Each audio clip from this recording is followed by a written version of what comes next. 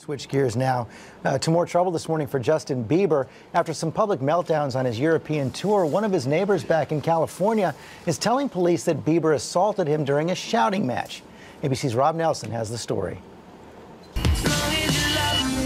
Here we go again, another sour note for the Biebs. The Biebs being investigated. Justin Bieber is being investigated. This time, the pop sensation is being accused of battery after an allegedly nasty confrontation with a neighbor Tuesday at Bieber's home in Calabasas, California.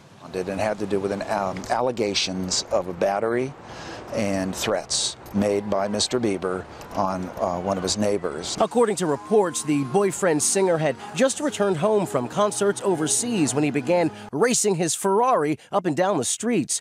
Angered by all that noise, the neighbor reportedly confronted the crooner. He is now accusing Bieber of threatening him, even making physical contact.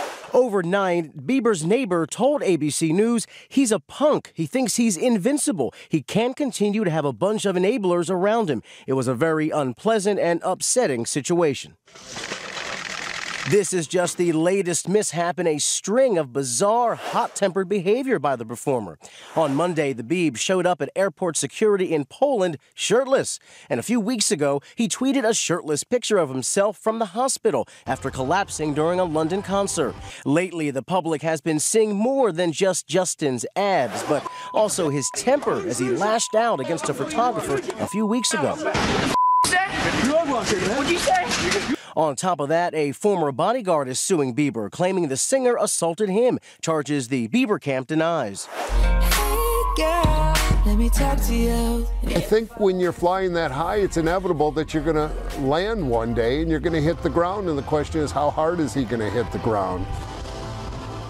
Now, TMZ is also reporting this morning that several neighbors are backing up the story of Bieber's reckless driving. They say it was especially dangerous because it all happened at 9 o'clock in the morning when people were walking their dogs, and many kids in that neighborhood are home for spring break. We'll see how it turns out. George?